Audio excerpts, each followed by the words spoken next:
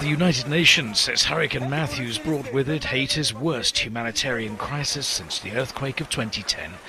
Winds up to 230 kilometers an hour and heavy rain have created what's being called a catastrophic situation in places like Lake Haiti. Up to a metre of rain was predicted, threatening mudslides and flash floods. Communications are down across most of the country.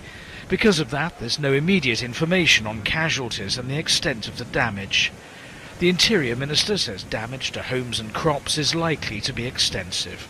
Tens of thousands of people in Haiti are still living in flimsy tents and makeshift houses following the quake 6 years ago, from which it's still struggling to recover. The US has already offered the use of some of its helicopters to help with relief efforts. The hurricane's expected to reach the Bahamas, Florida and the Atlantic coast of the southern US on Thursday.